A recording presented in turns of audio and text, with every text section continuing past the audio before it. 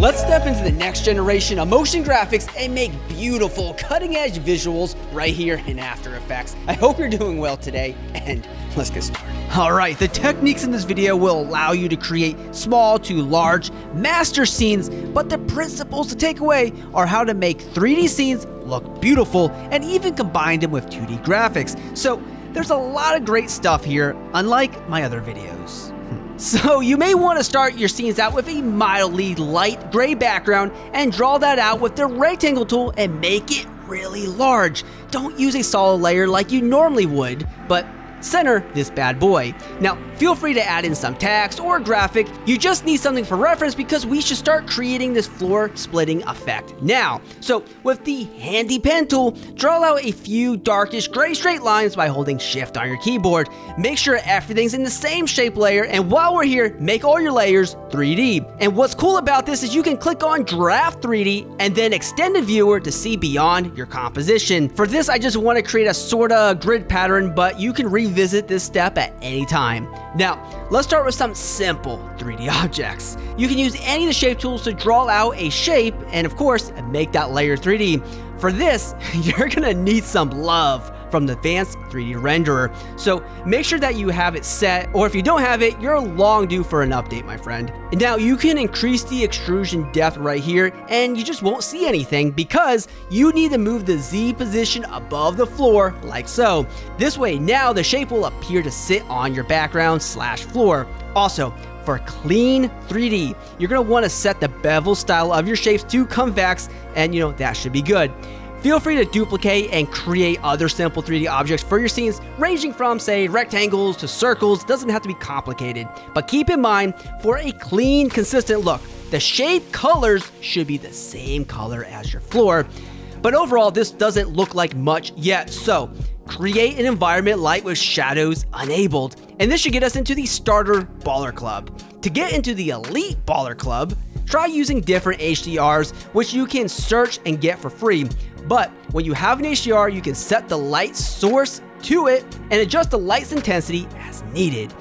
Okay, we're on track to make our visuals beautiful, and before we overhaul our scene, ensure that you always produce beautiful work in no time with our free templates, seamless transitions, and customizable motion graphics. All here in our Motion Duck extension, you can add thousands of templates and presets directly into your active project and tailor them to fit your needs in seconds. So be sure to keep your creative flow going and create the best projects linked below. If you do pick up anything, you will be supporting this channel, so thank you very much. Alright, at some point, you're going to want to visualize your scene with camera movement to see how much of the scene that you actually need to build, right? So create a camera and use the orbiting tool here at the top. To help you maneuver your camera a little bit better, create a 3D null object and then parent the camera to it, and use the null's rotation to help you rotate around the center of your scene. And this could be a good opportunity for you to keyframe your camera or a null object to give you that movement. Now, unless you're blind, you'll notice that your text or perhaps other graphics are being clipped into your floor. This is no good, but to fix this, move your floor back by exactly 1 Z position pixel. This way, everything will sit on your floor and not in the floor. Perfect. And speaking of which, if you want to place 2D graphics on any of your 3D shapes, you just need to make those graphics 3D and then make sure that they are 1 Z position pixel point higher than the 3D shapes you want to attach the graphics to.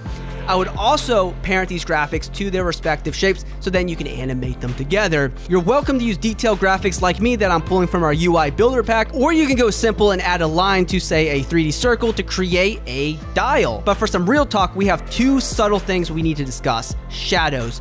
Firstly, you may want to turn off your floor's cast shadows function and then turn off the cast shadows for any of those 2D graphics and titles, and this should prevent unnecessary shadow issues. But furthering the conversation, let's talk about 2 quick amazing techniques that will truly push your projects even further. Firstly, you can create more in-depth 3D objects when you combine multiple shapes together. For instance, I have this thin rounded rectangle and a 3D circle. By combining them together, we can create something unique.